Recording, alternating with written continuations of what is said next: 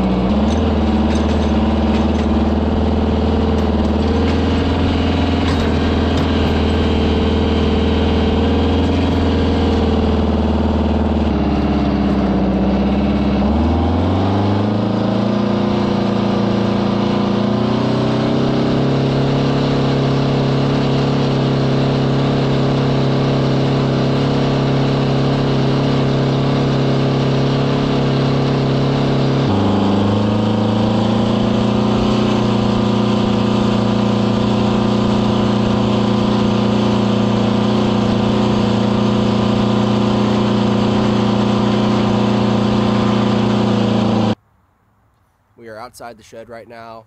We just got done moving some stuff around and figured now would be a good time to get this tractor out and talk about it a little bit. So this is the one that I restored. It took me about a year and a half. That was really off and on. There was a spurt where I didn't work on it for a while.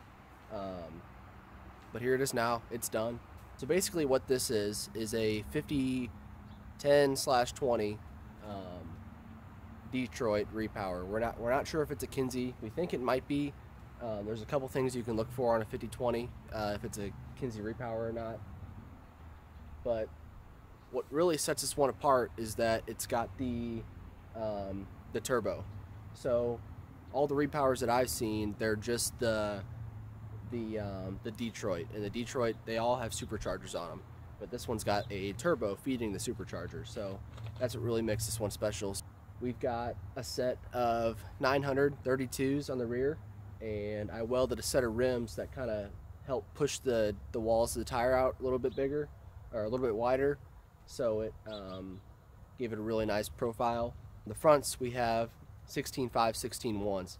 We kind of based it off John Kinzenbaugh. We kind of based it off the one that he has in his innovation center.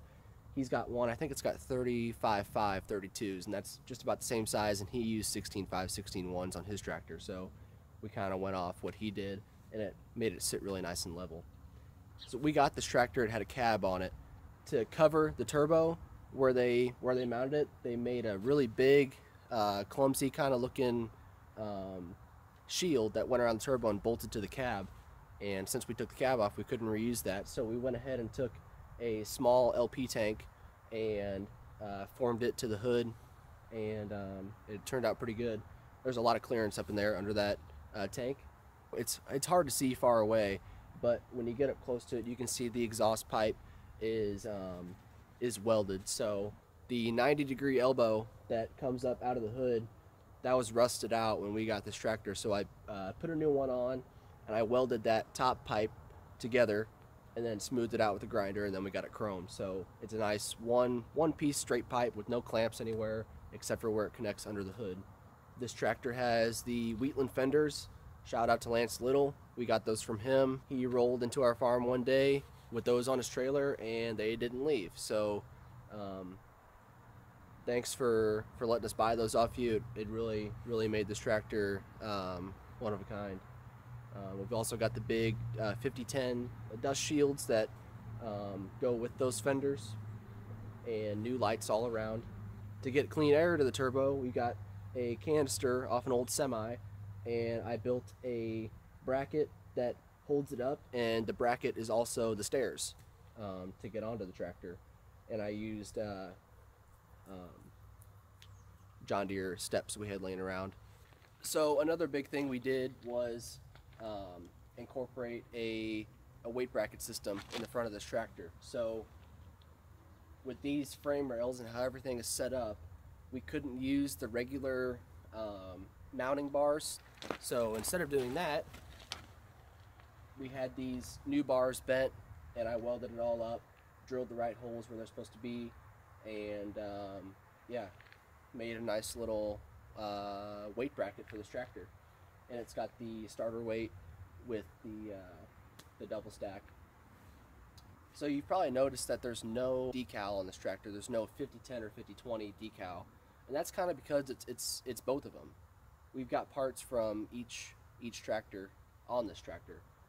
It's got a 5010 fuel tank, 5010 front axle, 5010 dust shields, and Wheatland fenders, and then the transmission and all that is off of a 5020.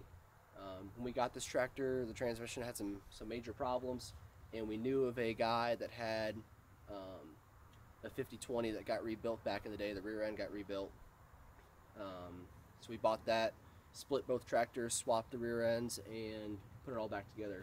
So it's got parts from both on this tractor, so it's kind of hard to label it, and the only good place to label it would be like right here, and it just, that's not right. So when we got this tractor, it had 2 radiators in it to really help cool this thing down. When we decided to rebuild this, we took out the front radiator, which is where the fuel tank is now. That's where that front radiator was. We took that out, and the bigger radiator, we put a radiator in there that had 1 extra core.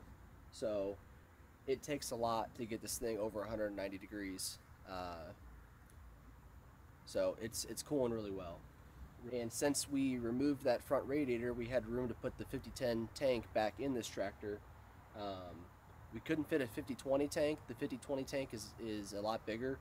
Another thing that makes this tractor really cool is we changed all the hydraulics over to a console. All 5020s had their hydraulics up on the dash. The actual hydraulic remotes sat where they put the turbo. So of course they had to move them. We were lucky that they did all that before we got a hold of it, which that was way back when they were still using it. So they put all the remotes on the back of the tractor, and I took a console off of a 4620 and put it up there and made all the linkages and got all that to work. It's got 2 remotes, and they both work in the console, and it's also got a 3-point hitch with a quick attach on the back, and that also works in the console. So that's another cool thing that we did to this tractor among everything else. It's got a synchro range transmission. We pull a 6-bottom John Deere 3600 plow, and it'll pull it in 5th or 6th gear depending on conditions. 6th gear you can run a little bit lower RPM, which is helpful to your ears, and it does really well. You can run 6th gear about 1800 RPM, and it does a really good job, or you can run 5th gear wide open, and that's also really fun. So handles the 6-bottom plow really well. It could pull a 7-bottom, but the 6-bottom we can kind of move around to a couple different tractors. So instead of getting all of our plows dirty, we just get the 6-bottom out and have a little bit of fun. It's just for fun, you know. So that's about all I got for you guys on this tractor. I appreciate you guys checking us out. If you want to see more tractors like this in action, be sure to subscribe to our channel. I try to put out a couple videos a week, depending on what's going on. We've got a whole collection of tractors and horse-drawn equipment. You may have seen us on RFD TV or Machinery Pete or Heritage Iron. So if you guys know about that, you guys know what's to come. If not, stick around. We've got a lot more videos coming and a lot more stuff to show you guys. And I also do farming videos, like vlogs and stuff. So thanks for checking us out. Don't forget to like, share, and subscribe. And I'll see you guys in the next one.